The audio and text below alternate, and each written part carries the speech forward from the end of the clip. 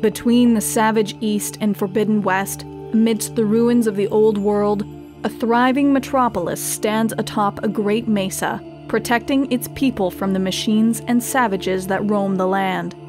For generations, the Sun Kings have ruled over their realm from this holy seat and have expanded their empire across much of the land. A thriving center of technological enlightenment and economic power, the city known as Meridian serves as the capital of the Carja Sundom, its peoples and great works blessed by the sun. Yet it was in the savage East, centuries past, that Ahriman, founder of the Carja tribe, discovered hidden texts left behind by those known only as the Old Ones, and from these pages learned of the movement of the sun, of man's position within the world, and how to unlock the secrets of the written word. This ancient knowledge elevated the Carja above the other peoples of the region, yet they offered it freely to those they considered their brethren. Whether out of fear or jealousy for their growing knowledge and strength, however, these neighboring tribes attacked the Carja, driving them from their ancient lands. Ahriman and his people fled westward, searching for a new home. As they roamed the wilds, many members of the tribe perished in the harsh desert climate they found themselves in, and they remained beset by both man and machine. Amidst this great journey, Ahriman took what he had learned from the ancient texts and led his people by the light of the sun. His reward was a vision of a distant tower, shining on the horizon like a ray of sun itself. Guided onwards by a flight of mighty winged machines, these glinthawks finally perched upon this ancient towering structure that the Carja named the Spire. Shunned and feared by those without faith in the sun, the Spire was deemed to be a great holy place, and it was in its shadow that Ahriman said they would build anew.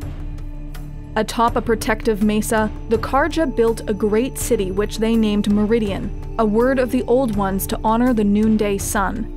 The surrounding lands were lush and bountiful, and soon farms and markets sprung up to feed the growing capital.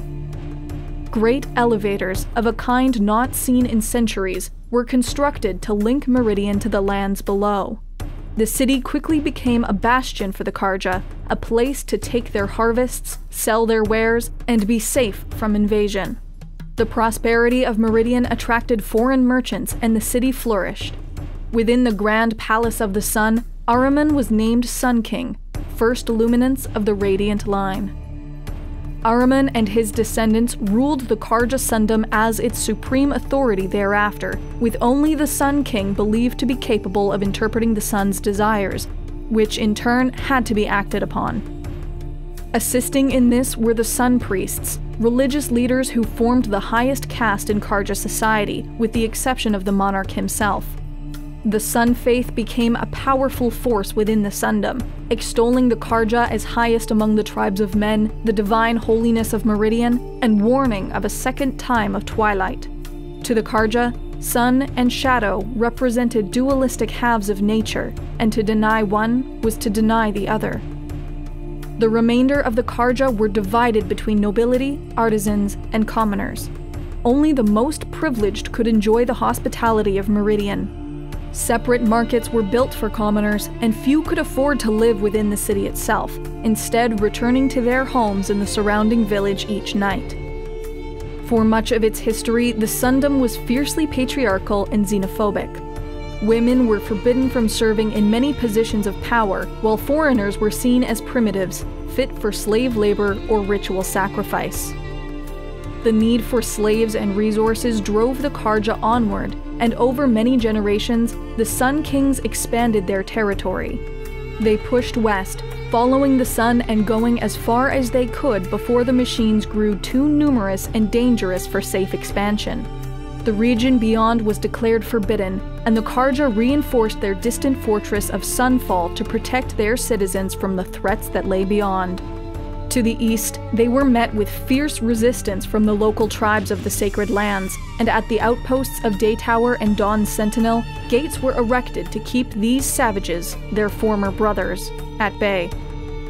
Successive Sun Kings ruled the Carja through the ages, great generals, hunters, and statesmen who echoed the triumphs of Ahriman in their own conquests and achievements. Yet during the reign of Sun King Jiran, 13th of the line of luminance, at the height of the Carja's power, the machines of the world grew aggressive and hostile, attacking travelers on sight and spreading terror throughout the Sundom. This derangement, as it was known, was interpreted by Jiran as a sign of the sun's displeasure, and he demanded the revival of ancient and horrific rituals to appease it. Meridian was stained with the blood of slaves, their lives offered as a sacrifice to quell the machines and satisfy the sun. Jiran's thirst for sacrifice grew bolder, and the Sun King ordered war parties be sent deep into the lands of the other tribes, namely the neighboring Nora and Oseram. In what would become known as the Red Raids, countless people were abducted and taken to Meridian to be massacred by machines in the great gladiatorial arena called the Sun Ring. For over a decade, thousands were slaughtered as the derangement spread to more and more machines, and, some would argue, to Jiran himself. This practice was not blindly accepted by all members of the Carja, however. Many within the tribe grew disgusted, and tensions soon rose within the capital.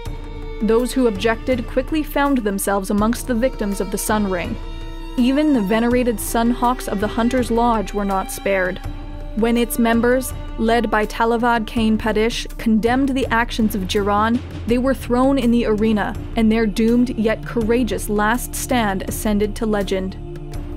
Perhaps emboldened by this display, King Jiran's own sons, Kataman and Avad, denounced their father and demanded an end to the Red Raids. To the shock of the Sundom, however, Kataman was executed and Avad fled the capital. In exile, Avad turned to the Oseram, a tribe renowned for their unrivaled craftsmanship and powerful weaponry for support.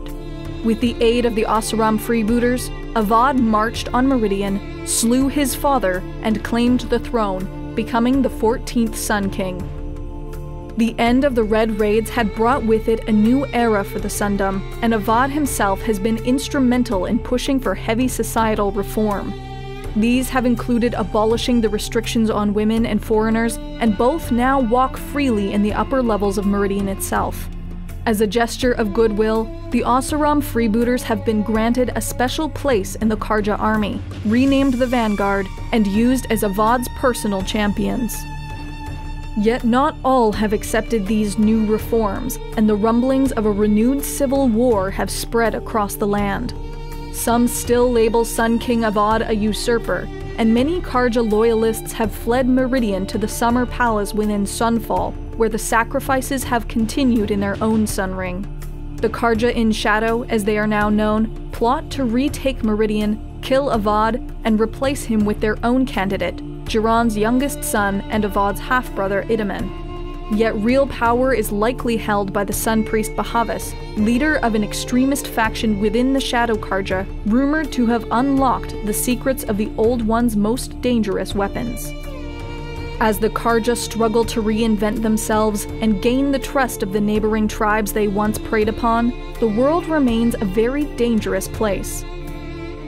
The derangement that has affected the machines continues to spread, and their hostility grows with every year. In time, perhaps even those who seek shelter behind the walls of Meridian will no longer be safe. Yet even in these trying times, there remains a spark of hope. Word has reached the Sun King that a young woman from the reclusive Nora tribe has entered Meridian, and that she holds some strange connection to both the machines and the Old Ones, and may be the key to solving the mysteries of both.